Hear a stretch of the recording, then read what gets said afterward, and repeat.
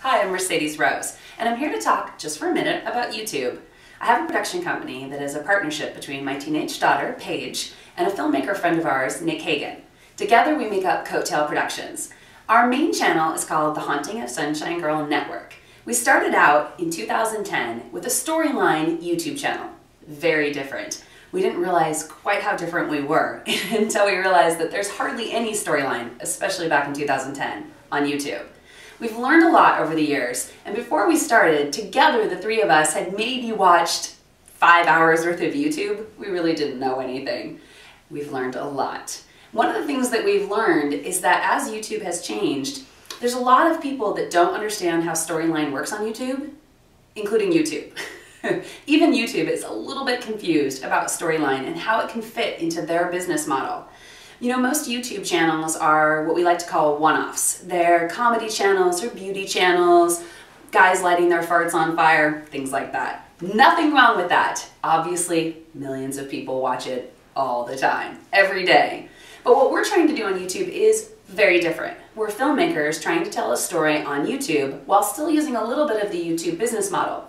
Our episodes are short, very short, usually not more than 3 minutes. So that way it fits into the YouTube business model a little bit more than, say, Orange is the New Black, which is a web series, true, but definitely not a YouTube series. It's a storyline, so it's hard for people to pick up in the middle.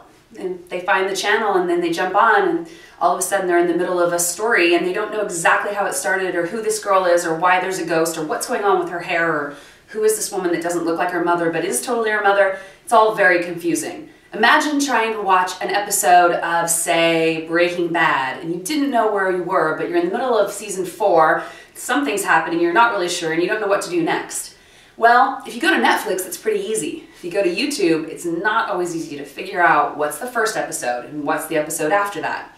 So it's one of the challenges with doing a YouTube channel that is storyline based. So as it grows and as YouTube changes, one of the things that we hope happen as our production company is that YouTube will figure out a business model that works for storyline based. And that's where hopefully this playlist of interviewing other YouTube content creators will come in handy. Because we're not the only ones. True, we've been doing it for a long time and we like to feel like we're one of the original storyline YouTube channels. But we're not the only ones. There's tons of people out there that are trying to do exactly that. They're trying to tell their stories on YouTube in a more traditional way.